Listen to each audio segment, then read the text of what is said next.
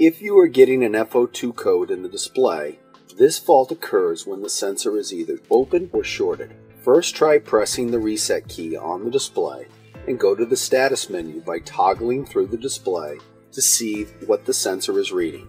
If the reading does not match the temperature, then you will have to check the sensor with an electrical meter.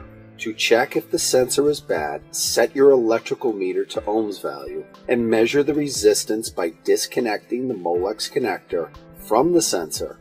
Then put the two leads from your meter into the sensor connection. Make sure to put your two leads into the two pins on the connector that correspond to the yellow wires.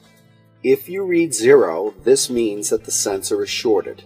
If you are getting a reading other than 0, check this reading against the chart within the manual to assure that the sensor is measuring a correct value based on a given temperature. Replace the sensor that does not read correctly or is shorted. If the sensor does not show a fault, check wiring and wiring two connectors. To check wiring, first, remove the 10-pin Molex connector and the 20-pin Molex connector from the control board.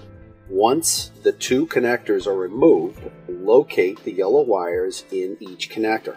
Now set your electrical meter to ohms, and the value should match the corresponding value that was measured from the sensor.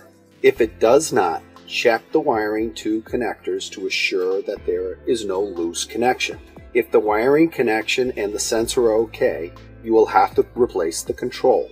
Once the corrections have been made, simply press the S4 reset key on your display to put unit back in operation. If you continue to have an issue, please call the factory for further assistance.